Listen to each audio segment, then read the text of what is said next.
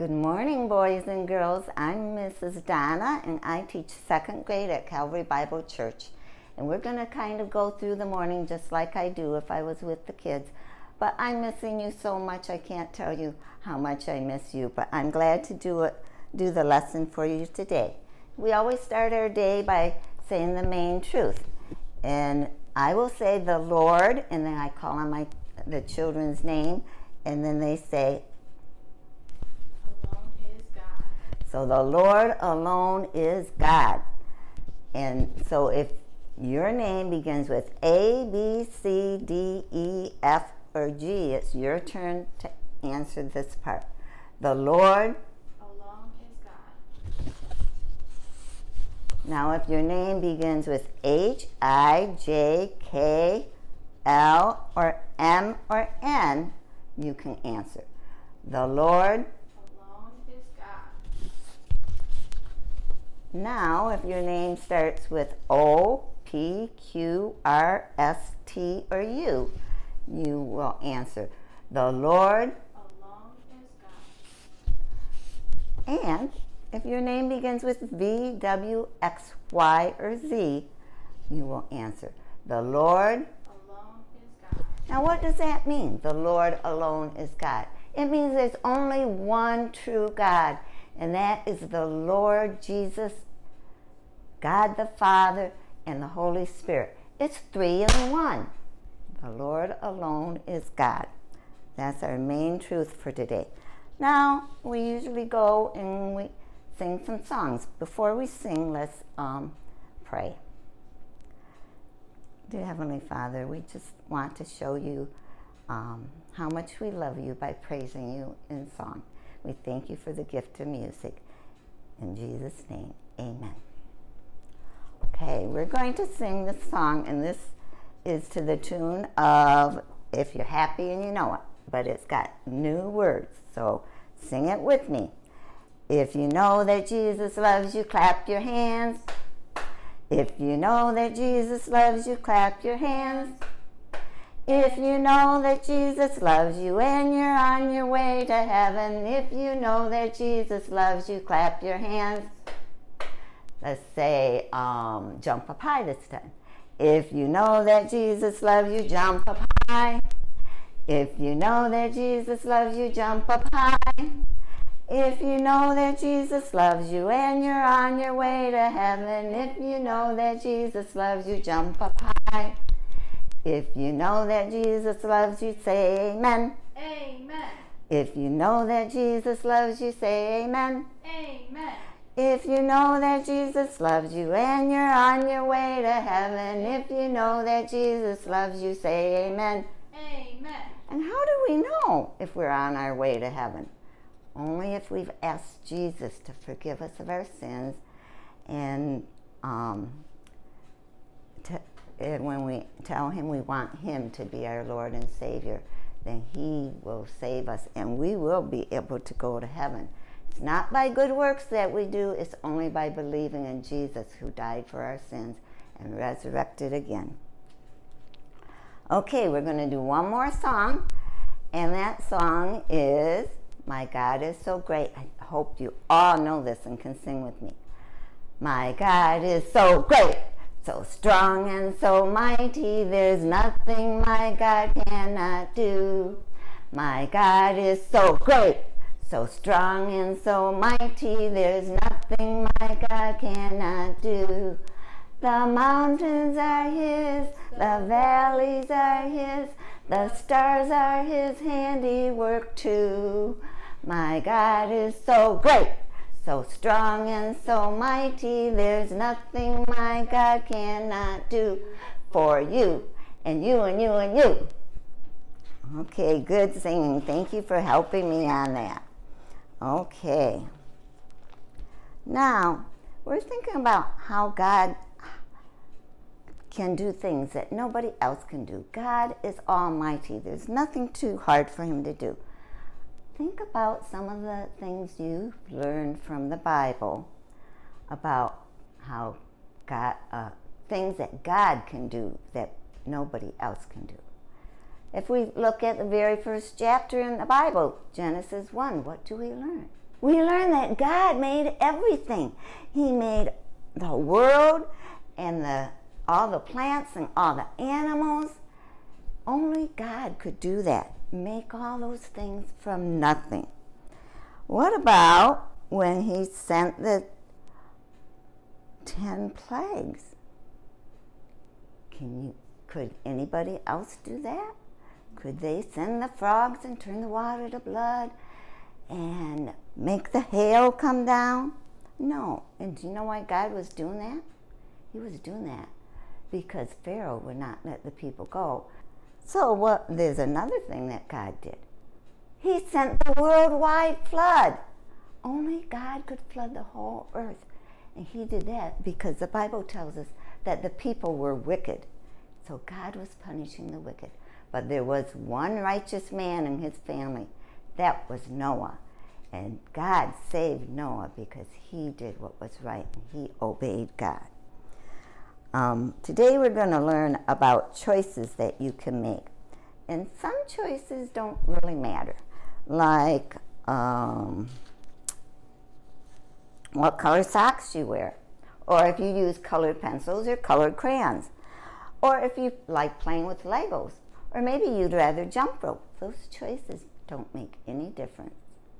But there are choices that do. Like whether you obey your parents. God tells us to obey our parents. Or when your brother is mean to you, are you mean back? What we do and say with other people is important. Those are important choices that we make. Because God tells us we are to love him with all our heart, soul, and mind. And we are to love others as ourselves. So we need to think about that and try to be kind to other people and to do what we know God would want us to do.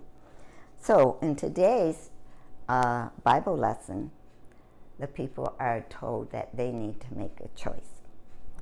So I'm going to tell this lesson, but I'm going to pretend to be Elijah. So I'm just going to put this on to remind you that I'm pretending to be Elijah. And most of the story I'm going to read directly from the Bible. And you can find this in 1 Kings, beginning in chapter 17. What I want you to do is whenever you hear the word Ahab or Jezebel, I want you to say boo, because they were wicked people. They made the children of Israel worship idols. They worshiped other gods than the one true God.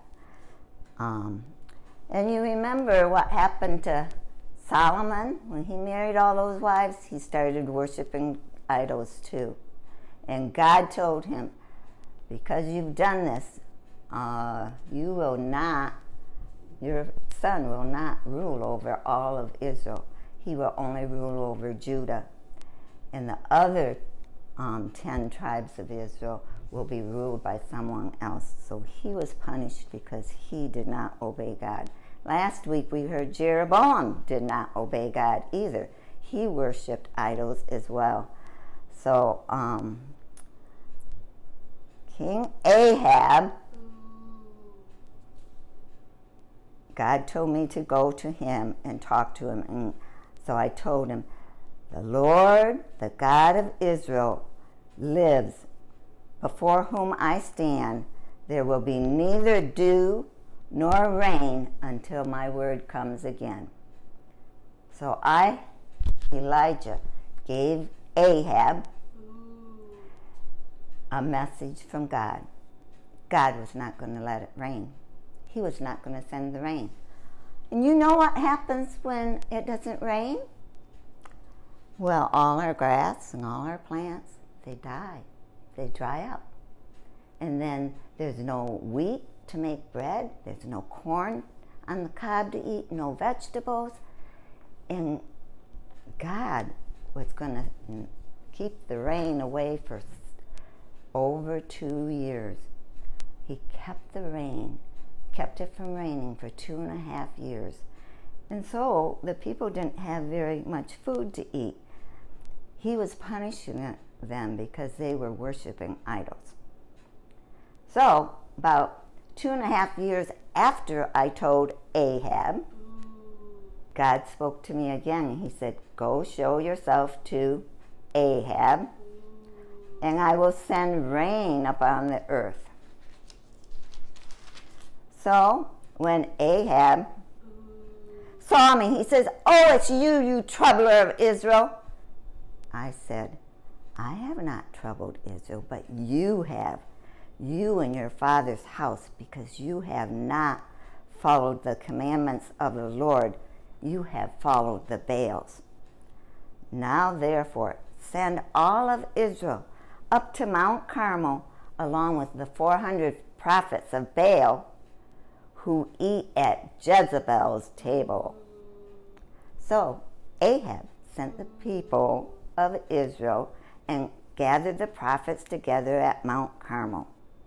And I said to them, how long will you try to follow Baal and Ashtoreth and the Lord? If the Lord is God, follow him. But if Baal, then follow him. I have a picture of that, I think.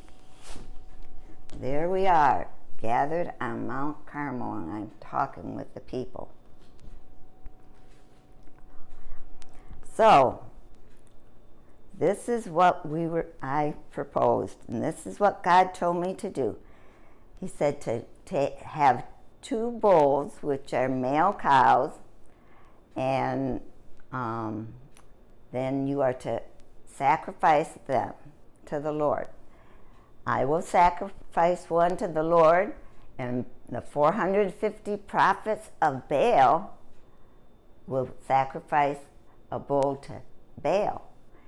And we'll lay it on the altar, and then we'll pray and ask our God to send fire to accept the sacrifice. So, the prophets of Baal went first. They prepared the bull and called upon the name of Baal from morning until noon, saying, "Oh, Baal, answer us!" But there was no voice. There was no answer. All from morning till noon, there was still no answer. So I decided I had something I wanted to say to them. I said, "Cry aloud, for he is God. He must be thinking about something else. Or maybe he's gone on a trip. Or maybe he's asleep and you need to waken him." They cried aloud and they started cutting themselves so that they bled. There they are, crying to Baal, and you can see their sacrifice in the back. They're doing everything they can to make Baal answer them and send fire. Finally, about 3 o'clock, I turned to the people, and it was my turn, and I said to them, "Come near to me." All the people came near to me, and I took 12 rocks, and I took the rocks, one for each tribe of Israel, and I built the altar. That's the way they did it. The Lord had told them to use rocks and not to use anything else but just rocks. So I had 12 of them, one for each tribe of Israel. Then I laid some wood on top of that, and then I cut up the bull and laid the pieces on top of that. But then I did something that the prophets of Baal did not do. I had people take jugs and fill them with water, and I had 4 men carry the jugs and go get water. And while they did that, I made a trench around the altar. That means I dug kind of like a hole around, all the way around it. And when the men got back, I had them pour the 4 jugs of water over the altar, over the meat from the bull and the rocks, and down into the trench. And then after that, I did it had them do it a second time. They went back and got more water and poured it over the bowl and the rocks and down into the trench. And then, so that was twice, so they had 4 jugs and another 4 jugs. And then I sent them for a third time. And they poured even more water over that sacrifice. Altogether, they had used 12 jugs of water. Everything was wet. The meat, the wood, the rocks, and the trench was full of water. And then I began to call on the name of the Lord. O Lord God of Abraham, Isaac, and Israel, let it be known this day that you are God in Israel, and that I am your servant, and that I have done all these things at your word. Answer me, O Lord, answer me, that this people may know that you, O Lord, are God, and that you have turned your hearts back. And then fire from the Lord fell and consumed the burnt offering of the Lord. It consumed the wood, the rocks, the dust, and licked up the water out of the trench. And then the people saw what the Lord had done, and they fell on their faces and they said, "The Lord is God, the Lord is God." And I said to them, "Seize the prophets of Baal, let not one of them escape." Then I told Ahab, "Go ahead and go eat, for there's the sound of rushing rain coming." And then I went further up on Mount Carmel, and I took a friend with me. And I bowed down on my knees, and I prayed, and I asked God to send rain. And then I sent my servant to go look out over the Mediterranean Sea. If you look here, this is right where Mount Carmel was, and this is the Mediterranean Sea. That's where the people got the water from to pour on the sacrifice. And I said, "Go look to see if there's any sign of rain coming." Well, he came back, and he said, "There's nothing." So I sent him out again. And I sent him out 7 times until finally he saw a cloud. He said, "There's a cloud. It's about the size of a man's hand." And I said, "Well, go tell Ahab, prepare your chariot and go down lest the rain stop you." And in a little while, the heavens grew black with clouds, and the wind, and there was a great rain. And Ahab rode in his chariot towards Jezreel. But the hand of the Lord was on me, Elijah, and I gathered up my garment, and I ran, and I outran Ahab's chariot and horses, because God enabled me to do that. So, in today's lesson, what did we learn? Okay, what did I do with my papers? How did God, what was the choice that the people were supposed to make? The people were supposed to choose either to worship Baal or to worship the Lord God. And what was the contest? What were we trying to get Baal or the Lord to do? To send fire from heaven to consume the sacrifice that we were making. Who was it that sent the fire? It was the Lord God. What did the people, who did the people say that they were going to worship? They said, "The Lord alone is God," just like our main truth. They fell down and said, "The Lord is God."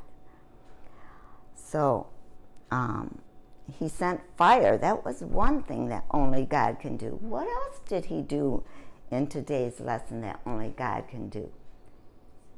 He sent rain. He withheld the rain for over 2.5 years, and then he sent rain. And he also helped me, Elijah, outrun the chariots and the horses, which was pretty amazing too. They were worshiping idols. And their idols were man-made. They were made out of wood or gold or silver or something. But they were made by men, and they couldn't do anything. We don't worship idols made out of gold or wood or things like that. But we still have idols in our life. An idol is anything that we love more than God. So I have some things that maybe kids are idols to kids. Do you love your Legos? You spend more time with Legos than you do God? How about watching TV or playing video games? How about your friends? Do you have friends that get you to do things that you know are wrong, that God wouldn't want you to do? I hope not. Maybe it's music. Maybe it's not just listening to music. Maybe you love singing in the choir or playing piano or violin. Maybe you spend a lot of time with your music. Maybe you love that more than God. Maybe money can be an idol. Shoes. When my kids were little, they had to have the right kind of shoes. Sports. Do your sports keep you from coming to church on Sunday morning? Do your sports keep you so busy that you don't have time to spend time with God?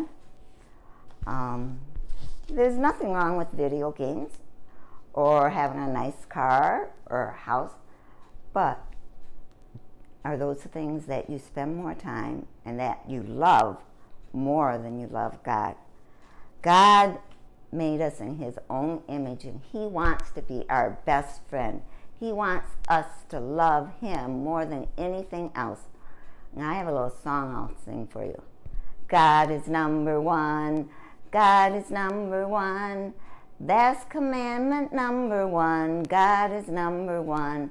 He wants us to love him more than anything else. So I hope you don't spend so much time with other things that you forget about God. I hope that you spend time in God's Word every day and that you talk to him and pray throughout the day as well. Those are ways that you can show him that you love him, and also by obeying him and loving one another as well. I have a little game for you, and that's why I had these letters A, B, and C. And when we're at church, I have them in the three corners of the room, and the kids run to the, or walk to the right letter to show me what they think the correct answer is. So let's see if you can tell me the right answer for these things. If I can find my, here it is. All right. What was missing in Israel for over 2 years? A, was it sunshine? B, was it snow?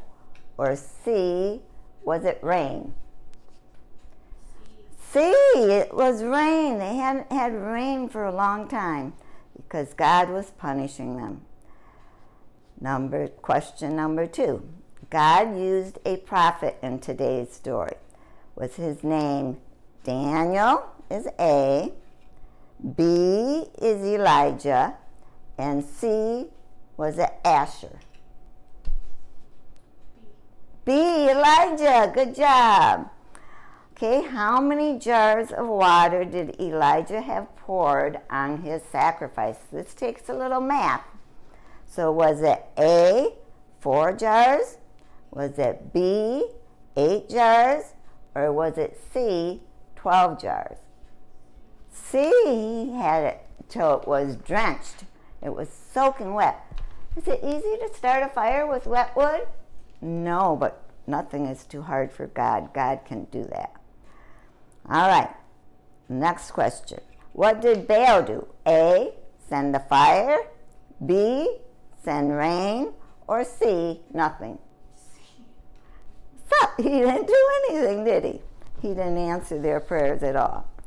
What did God do? Did he send fire as A? B, is he sent rain to end the drought? And C is both A and B. C. All the answers were right for that one. God was doing lots of things. He's always doing things.